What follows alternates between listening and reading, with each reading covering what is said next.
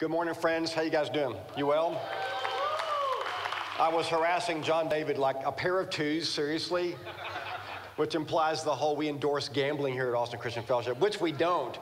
So it's so good to see you guys. Welcome. If I don't know you, my name is Will Davis Jr., and it is great to have you here. I want to greet all of you guys online as well and say thanks for joining us. It's a beautiful day in Austin, Texas, and from wherever around the globe you may be joining us, we're glad you're here. For you guys in the house, for you guys online, if at any point during the week even, you want to know more about Austin Christian Fellowship, do you hear, okay, you guys online can't hear it. Do you hear the vibration coming through the wall? That's Austin's Camp Fun, ACF Children's Ministry, taking the hill up there. Isn't that wonderful? We encourage that kind of behavior. They're so good. Anyway, if you want to know more about our church, 512-866-9908. If you'll text the phrase ACF Connect, one phrase to 512-866-9908. We'd love to have a conversation with you. You'll get a link back. It can tell you about prayer. It can tell you about serving opportunities, giving opportunities, children and student ministries, which we do exceptionally well here. Got to shout out a row of good-looking kids right here. Got a bunch of kids down here. We're baptizing in a minute. You guys are like, sick 'em Bears, go Bears. Yes, sick 'em. Anyway, there's other shirts, but I'm not going to call them out. So, anyway, if you want to know more about our church, this is a great church. I can say it because the part that's great I'm not involved in, and so I can brag on it. And we'd love to be your home. Everybody needs a church. Even atheists need a church. Because at some point they're going to need a pastor. And we'd love to have you be part of ours. No questions asked. We'd love to have you be part of it. So feel free. So Christmas Eve is approaching. Next Sunday is the last Sunday we're having church in 2021. We don't ever have church. I shouldn't say we don't ever. We don't typically have church the week after Christmas Eve. So our last services are Christmas Eve. They're coming up. The plan is outside on what we fondly around here call the Grassy Knoll at Austin Christian Fellowship. One service, 4 o'clock. If we're watching the weather, if it gets like it's going to be dicey, if it's cold, we're going outside. If it's rainy or sleety or otherwise, we'll come back in and do multiple services. Stay tuned that week. But we think, looking at the weather, we're going to be great to have an outside. We got to really irritate our neighbors at least twice a year. And we try to do that around holidays, which is great. Easter and Christmas. So it'll be a blast. We did it last year, and we'd love to have you guys bring your lawn chairs. It's bring your own everything. So lawn chairs, pets. I got in trouble last year for saying fire pits, so I can't say fire pits anymore. But come on. It'll be a blast, and we'll keep you up to date on information. All right, let me pray. Lord, thank you for the time. Thank you for the wall vibrating. No telling what they're doing up there, Lord, but it's so good. Kids love coming to church here. And I thank you for that. I thank you for the students here on the front row ready to support their friend getting baptized in a minute. Thank you for the men and women in the room. And today, Lord, as I talk about Joseph, I'm particularly thankful for godly men in my life. Rock star men who pointed me to you and spoke you to me. And I pray for those men today. I pray there'll be more of us in the room and more of us in the city. Lord God, thank you for grace and mercy. Thank you. Lord, I pray for people in Kentucky who are just devastated today and hurting because of tornadoes that are just vicious and ruthless, and so much loss of life around Christmas. It seems like every year around this time, Lord, something happens that just breaks people's heart. And we trust you, we look to you, but Lord, we pray for an outpouring of relief, physical, emotional, spiritual, from churches in that area and from the country to that area, Lord. And there's a lot of hurt from a lot of things going on, not just there. And this is the time, Lord, your angels said peace on earth and goodwill toward men. Lord, make it so. Make it so.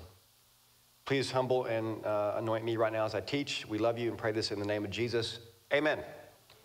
Okay, going to be in Matthew chapter 1. If you got a Bible, I want to turn there. We're in week chapter 2 of a series called Jesus Brought to You By. And my daughter Emily Boone taught last week on Ruth and introduced us. What we're doing is we're looking at the part of the Bible we all love to skip, which is the genealogy. And it's like, okay, I don't know why all these names are here, but I can't pronounce half of them, don't know who the rest of them are, so we're moving on. But to the audience, that the two gospel writers who give us genealogies, Matthew and Luke, to their audiences, it was a really big deal, especially the Jewish audience, to be able to trace Jesus' lineage as the promised Messiah all the way back to the father of the Jewish country, Jewish nationality, Abraham. Luke takes it back to Adam. But Matthew, who was writing to Jews, takes it back to the father of the Jewish culture, called out by God to start a new nation, Abraham. And it was promised that the Messiah would come from the seed of David, which came from Abraham, the kingdom of David. And so if you read that list, there's some pretty noble and not so noble characters in it. And next week, I'm going to talk about kind of the color in this genealogy. It's like if that whole bunch got together around Thanksgiving table, it'd be interesting. Because one or two of the worst kings in Israel's history are on that list. Like brutal, ruthless kings. They're in the lineage of Jesus. More than one woman of the night is in that list. So it's like, wow, if that bunch is having dinner together, it's going to be something. And next week, I'll talk about some of the color and variation of good and bad, how God used this family line to give us the Messiah. And he can do it through yours is the point. Okay, don't give up on your family. That's the point. Talk about that next week. Today, I'm talking to you about Joseph. Been so excited about this message all week and been praying a lot about it because I'm a guy. And this is a message about a guy, a man. Last week, Emily gave us a great look at a godly woman who was not even a Jew. She was a Moabite. And Jews weren't even supposed to marry Moabites, and they did. So she came into the Jewish line completely backwards, and God used her to help give us King David, who gave us the Psalms, the guy who killed Goliath. Great story. So where Emily last week talked about a woman in this line of Jesus, today I want to talk about a man, and talk about a hard assignment. This is a guy given the responsibility of being Jesus' earthly father. He's a descendant of David, which kept the promised line. So was Mary. They were both descendants of David. But he had the assignment of raising a child he didn't father. Any men relate to that? But no one else fathered either. He had this really unique assignment of having to deal with the miraculous nature of his son's birth that no one believed. They dealt with the rumors and criticism and jokes long after, even in Jesus' adulthood, he was accused of being an illegitimate child because of the miraculous nature of his birth, or the earthly fatherless nature of his birth. How would you like to be the guy that gets the job to raise the Son of God? How would you like to be the guy who lost the Son of God at age 12? Remember that whole scene in the temple? How's that on your resume? We lost the Son of God. That's going to look good. What a job. But there's so much in Joseph. So we'll all learn from this, but I was looking around the room during worship. There's some young men and some more seasoned men like me in the room. And I'm so glad you're all here.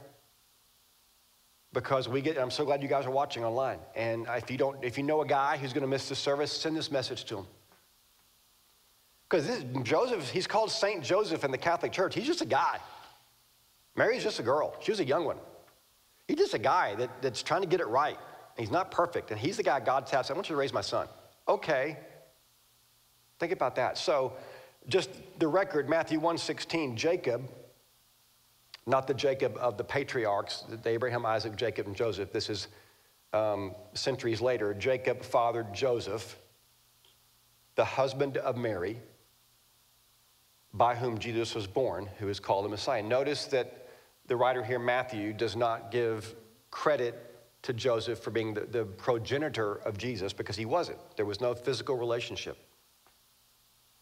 And so Matthew and Luke both assert the really unique nature of Jesus' birth. I'll talk in a moment about why it was important. I'm not going to go into much detail on it, but the virgin birth is part of what we believe in Christianity, something Nothing's impossible to God, and it's something that makes a lot of sense when you understand theology, and specifically sin. But Joseph is listed as the man married to Mary who raised Jesus, his earthly father. He was a descendant of King David, which legally makes Jesus a descendant of David, but so was Mary, so it's covered in both sides. I want to go to Matthew 1, verse 18, which is a Christmas text. I want to walk through just a minute this, this birth of Jesus from Joseph's side. So Luke tells us Mary's side of the story, and how she has an appearance of an angel and says, you're going to have a baby, and you're not going to be with a man. Okay. And then Matthew tells us the Joseph side of the story, because it kind of looks like they didn't talk about it, which I think is hilarious. How do you not talk about that? Oh, by the way. So here's the story. Matthew chapter 1, verse 18. Now the birth of Jesus, the Messiah is the same word as Christ, the promised one, the anointed one, the one prophesied for centuries, the one that the Israelites were expecting to come, the anointed or promised one. Now, this is the birth of Jesus, the Messiah, as follows. When his mother Mary, she was probably 15 or 16, really young, when she had been betrothed to Joseph before they came together, which is reference to sexual union, before they came together, she was found, I love this, she was found to be pregnant by the Holy Spirit. Oh, she's pregnant.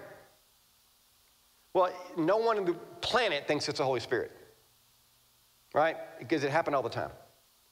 And the law gave specific instructions on how to deal with somebody. So betrothal was a big deal. It was more than engagement. It was basically marriage without the privileges. Today we do the privileges without marriage. Sorry, that was snarky, but I had to say it. Today we do the privileges of marriage, we don't get married. This was marriage without privileges. This was you're my wife, but we're gonna linger a minute and just we're not gonna live together, but we're legally each other's now. And at some point in the future, we'll have a big party and consummate the marriage, but we're gonna just go ahead and live through this more than engaged, but not acting married period to settle things legally before we go the rest of the way. So it was a very serious thing. And so for one of them to be parenting a child, mothering a child during that time, be pregnant or to cause someone else to be pregnant is adultery. And it was a breaking of marriage vows. It was a big, big deal. And the law addressed it. The law of Moses addressed it. Well, I mean, this is serious stuff. And it's a deal breaker.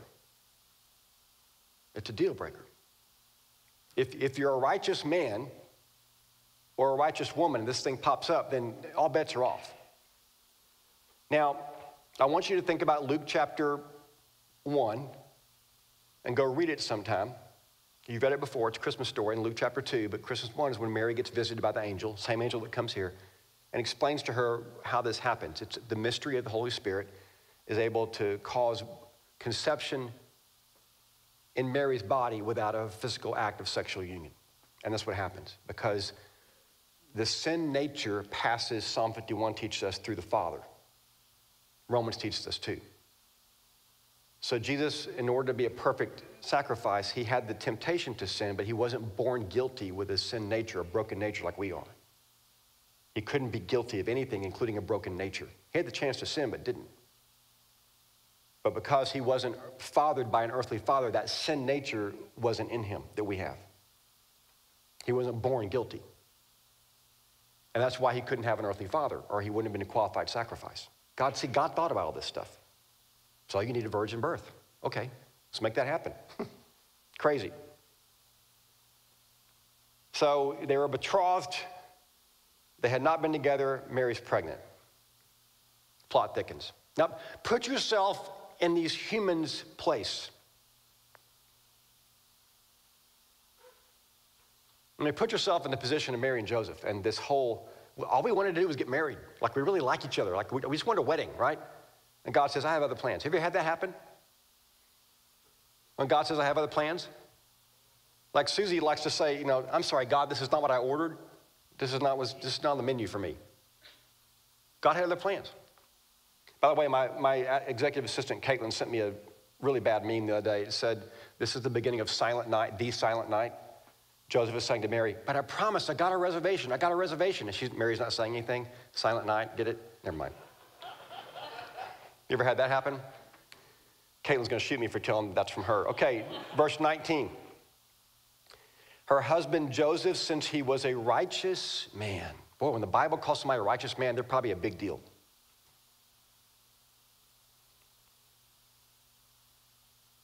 The word righteous means approved in God's eyes and man's eyes. This guy was above reproach. He was the real deal. And he didn't want to disgrace her. Heartbroken. But I'm not going to throw her under the bus. And he could have. He planned to send her away secretly. There's a righteous man right there.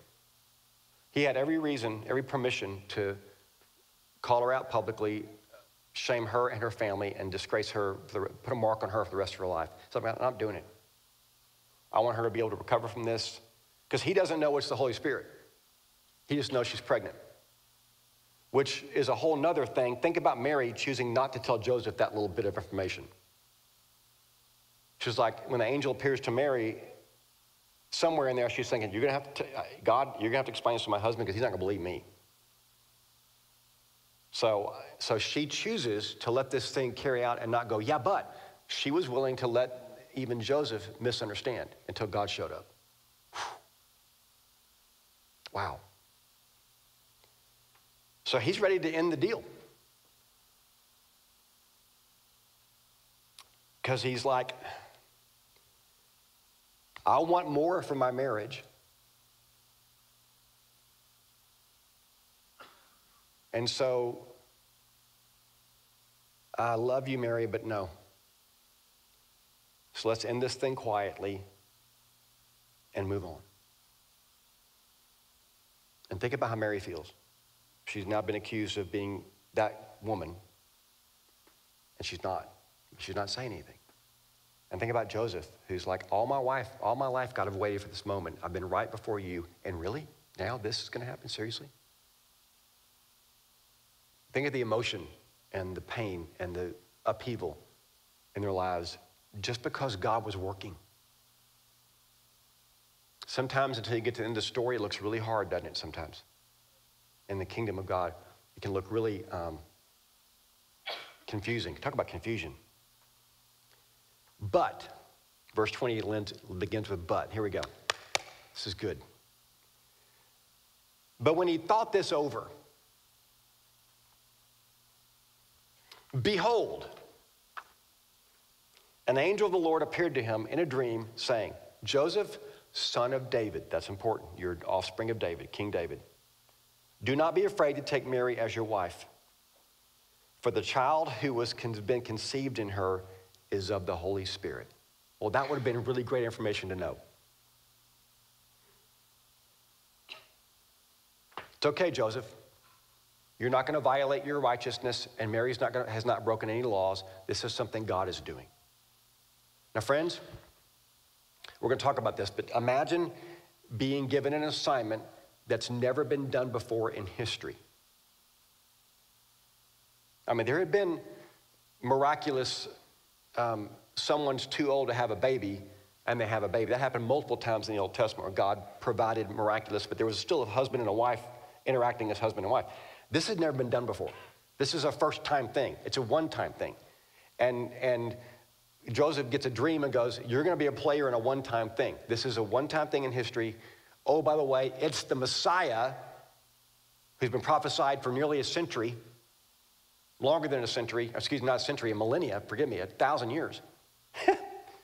And you're going to be the dad, but you're not the dad. Clear as mud. Makes perfect sense. So she, verse 21, will give birth to a son. You will name him Jesus. Yeshua. He who saves his people from their sins is what the name means.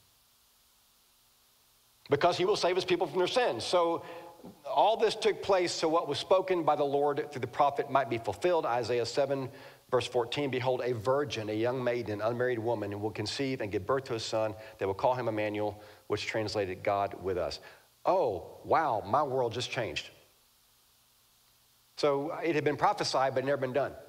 So Isaiah is brought to Joseph's attention. This is what Isaiah was prophesying. That's Mary. You're going to be the earthly father. Don't mess it up.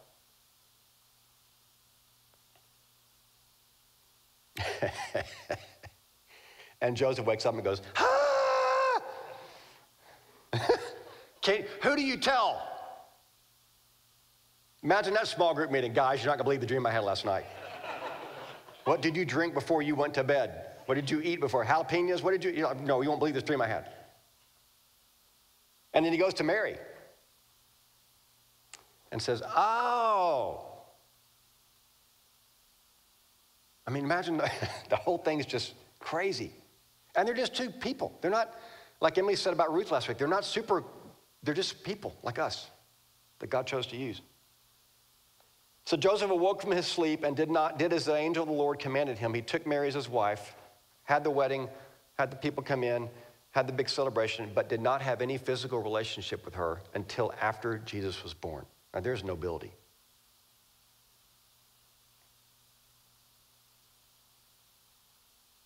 It's like, this is a whole different game.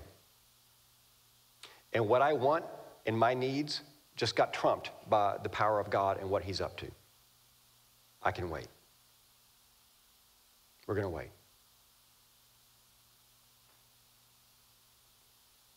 All right, let's do some lessons from Joseph, shall we? Got 3 of them. Number 1, without faith, it's impossible to please God.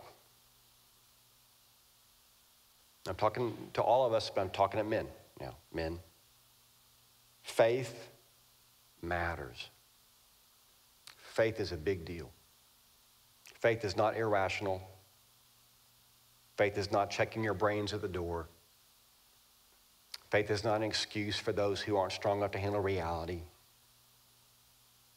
Faith is a logical extension of reason into the murky world of the kingdom that we cannot see. It's going up a mountain and the mountain disappearing into a cloud, but you know it's there. You know it's there. That's faith. Hebrews 11:6 says, without faith, it's impossible to please God.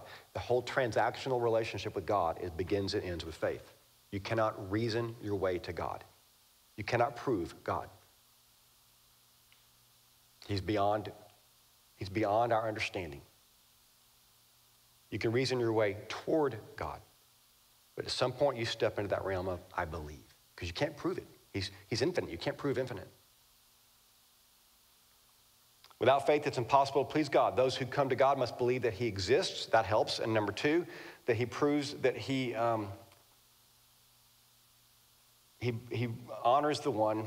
I'm reading a translation here. I haven't recognized. He proves to be the one who rewards those who seek him. He's a rewarder of those who seek him. So 2 things when you approach God. Number 1, believe in him. Number 2, understand he honors those who seek him. That's faith. This whole thing with Joseph and Mary required faith. And remember what Mary said? So be it. I mean, I'm like in the yeah, but. Can you explain that one more time? She said, so be it. May it be to me as you've said. I'm the Lord's servant. Whatever you want to do is good with me. Really? That's faith. That's nobility in the kingdom. So Joseph understands that he's going to be dealing with a woman now the rest of his life. He's going to be constantly looking over her shoulder at the rumors. And raising a son who's going to be constantly looking over his shoulder at the rumors. But that's okay. That's the assignment you've been given. They didn't do anything wrong. But because of the way this child's been brought to the earth, they understand now it's going to be a tough assignment. People are going to criticize and mock and say, why'd you stay with her? And she's that girl and he's that guy. And by the way, the scriptures don't mention Joseph after age 12, so he probably dies at some point in Jesus' adolescence. And so Jesus is known as the son of Mary. But again, the Pharisees said, we weren't born of fornication, meaning you were. That kind of assignment requires faith, friends. And what I want to say to the men in the room is faith does not make you irresponsible. There is a thing called irresponsible faith. It's called presumption. But when you have the word of God saying this is what you are to be and do, and the Spirit speaking to you, and the confirmation of people around you, and 2,000 years of Christian history urging you on to be a mighty man of God, it's not irresponsible. It makes sense. It's what the world needs now, is mighty men and women. And I'm so glad, again, some younger guys are in the room, because you're deciding who you're going to be. And somebody asked me this week, how many years you've been in ministry? I said, 42. I was 2 when I started in ministry. That's young for ministry.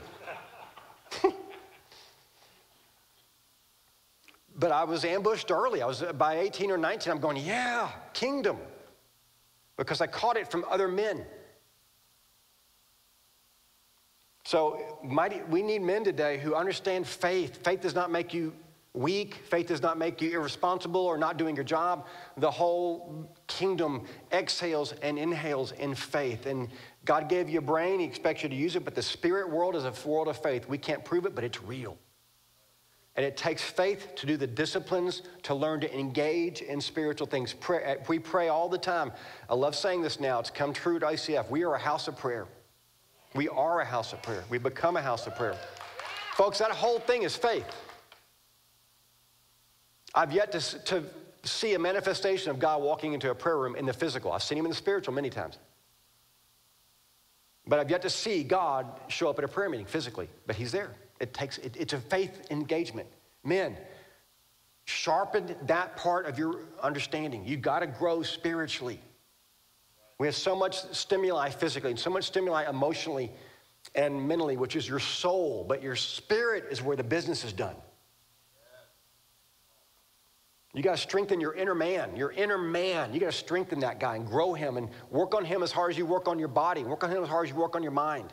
You're learners and many of you are athletes and you work hard and you work on your body. That's great, to be healthy and strong, and you sharpen your mind. Your spirit gets left, many of us, our spirits get left behind, and that's where the gold is in your spirit. It's a faith engagement from beginning to end. You want to please God, you have to engage in faith. So sign it today. I'm going to be a man of faith. I'm going to develop my faith. I'm going to have men of faith speak into me. King David, the ancestor of Jesus, said, I'm not going to have people that don't understand God speaking into me. I'm going to have people speaking into me that get God. Why would I have somebody speaking into me that doesn't understand God? He doesn't understand my world.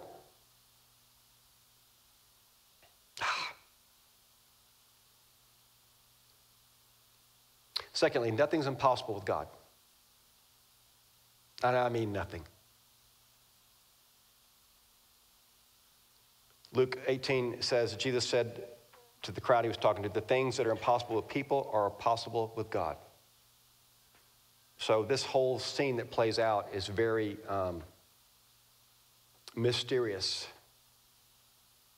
and a little frightening. Welcome to the realm of the miraculous, friends. You can't explain it. But can God cause a young woman who's never been with a man to conceive and give birth to a child? Absolutely. And can God bring the husband of that woman into the light so he understands the assignment? Absolutely. There's no such thing as a miracle to God. Miracles are God acting like God in our world. So it looks miraculous to us because it supersedes the laws we understand that govern our world. But God doesn't live in this world. So a young woman conceiving and giving birth to a child by the power of the Holy Spirit is just a normal thing for God. That's just a God thing. It looks like a miracle to us. An addict suddenly waking up one day and saying, I'm getting sober by the power of God. A prodigal returning home. As we see in baptism, a lost person being saved. That's just God stuff. Deaf ear opening. That's just God stuff. Miracle to us. God's like, there's no such thing as miracles. If you understand who I am, there's no miracles. It's just me acting like me in your world. It's heaven invading earth. Nothing's impossible with God, guys. Baylor won the Big 12 in football. I mean, come on. Jesus said, I will come again when Baylor wins the Big 12. It's a sign of the last times. It's a sign of the end times. Forget what's going on in the world. Baylor won the Big 12 and basketball. The world is ending as we know it. Anything is possible with God. Last one. Righteousness matters. He was a righteous man. He didn't cut corners. Can I just be real, kind of snarkily honest about something that just kills me? We have a lot of ladies in our church who are single or single again, and they want to date, but they're afraid to date Christian men because the Christian men want to know if they'll sleep with them before they start dating. Excuse me, say it again? The Christian men in our church, I don't want to date them because most of them want to know if you have sex with them before you start dating. That's kind of like the requirement. These are Christian men? Have they read the Bible? Guys, righteousness matters. If you want to be the guy God taps on the shoulder and says, I'm going to tell you something I'm not telling many people, righteousness is part of that. Joseph got picked because he really believed that how I live matters.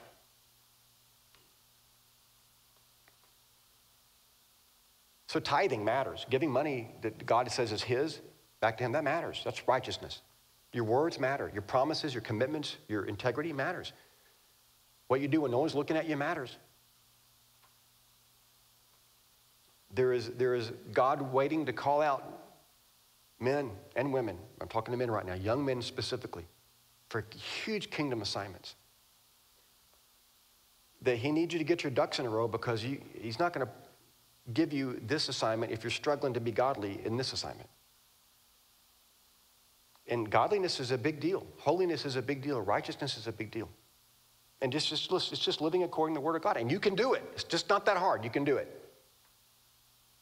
Get a small group, talk to guys, confess your sins, be honest, do your best, read the Bible, pray, ask God to change you and change the things in your heart that aren't right with him. I pray every pretty much day for me that I'll love God's Word, I'll love to pray, and I'll hate sin.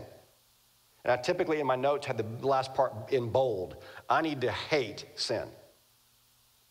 Well, that helps. I want to pray. So when I get tempted, I'm like, well, you're supposed to hate this, Will. So maybe you should look elsewhere.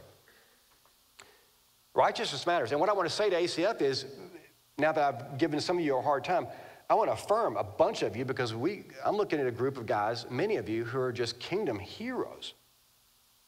I hang out with men who brag on their wives. I'm with men all the time who they can't say enough great things about their spouses. And it just makes me, that makes me so happy. I'm so blessed to be married to this woman. She's such a godly woman. I've got such a great girl at home. We've been married for so many years. And God emptied the bank when he gave me this girl. I mean, that's a righteous guy. You know, that's a righteous guy who can't help but brag on his wife. Because that makes me want to brag on mine. Makes me want to serve mine. And they're all over this church, men who volunteer with young men to teach and instruct them, men who mentor young men who serve where if there was a single mom or a single woman that needed a covering that wouldn't be weird, these guys could handle it. They could step in and help a widow or a woman who's in trouble, and they wouldn't be weird because they've got integrity just running all over them. Men who, I'll keep this real vague because these guys do not want to be known, men who love going to restaurants in groups of 10 or 12 and leaving a $100 bill each one of them for the waiter or waitress. They pick a target place and just go blow up some waiter or waitress with about $1,000 on it for a tip. That's so cool. I just want to bless somebody. Men doing that. That kind of stuff matters. Righteous guys in government, guys in politics, guys in business who don't cut corners, who don't say one thing in front of a camera or a constituency and you know there's a smoke-filled room somewhere else that's really making the calls. That there's a deal before a deal, a meeting before a meeting, and that what you hear and see about the business deal or a political deal is really some decision made 3 months ago in a smoke-filled room. That's not righteous. Yes means yes, no means no. There are guys like that doing business in Austin, Texas today. And their platforms are blowing up and they're doing really well because God honors that stuff. If you wonder maybe why God's not raining on what you're doing, you might just check the righteousness quotient and make sure everything's in line. One of the biggest things men stumble over, I'm on a rant here, I apologize, is the tithing piece. And I don't get this. Why guys struggle with tithing? Because it's a faith thing, but like I'm 10%, poof. You spend more than that on hunting or golf every year, guys. I do. But God gets my first tenth. But it's like, oh, we can't do that. Really? Well, okay, then don't expect God. I'm so off the reservation, forgive me. Don't say come on. Don't say come on. You do not want me going longer. We got to baptize in just a second. Bring the whole tithe to the storehouse. And I pray Malachi 3 over my life, Malachi 3:10. God says he'll open the windows of heaven and pour out so much favor on you, you can't contain it. In response to the tithe, you got to go first. Ever read that text? I want you to open the windows of heaven. Okay, well then tithe. Why are you not opening the windows of heaven? Because you're not tithing. You're not doing what you said. Well, you're not doing what I said you got to do first. It's a response to the tithe that God opens the windows of heaven. And I've lived it for a lot of years. I don't get why men don't get that. There's a place at the end of Romans or it's the end of 1 Corinthians. It's somewhere in the New Testament, Paul says, act like a man. And he doesn't mean get on your knees and pray. Turn over your hands and worship.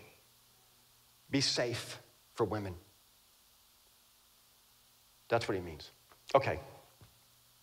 I'm officially back on the reservation. What I'm asking today is we all agree, guys, to be the kind of men Joseph was. Our yes means yes, our no means no. We will not compromise on God's word, even if it costs us. That's what I'm calling us. That's what I want to be, so I'm asking you to be.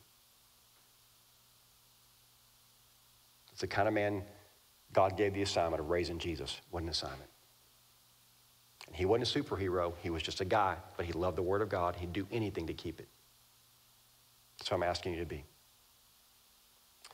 going to pray, and we're going to jump into something really cool. Okay? Lord, thank you for the time.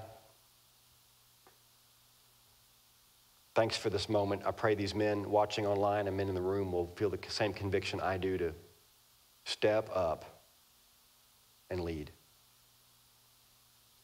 To be men like Joseph who just follow the word of God because it's right.